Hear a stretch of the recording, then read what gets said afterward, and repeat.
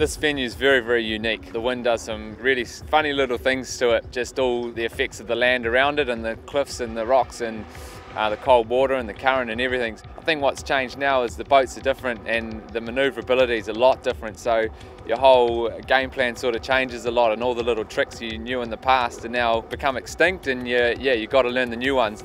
Support means extremely much I would say. But we have made friends for our life, and that is of course fantastic, and I will always come to Marstrand with a smile on my lips and just feel I'm back at home.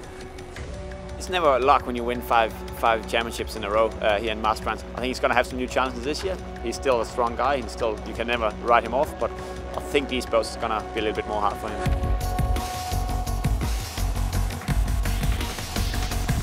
We've sailed here in the past and had almost every breeze direction possible, so to figure out what's going to happen when it's out of certain directions and velocities, and how the waves are going to stack up and how that's going to affect all your tacking and your maneuvers.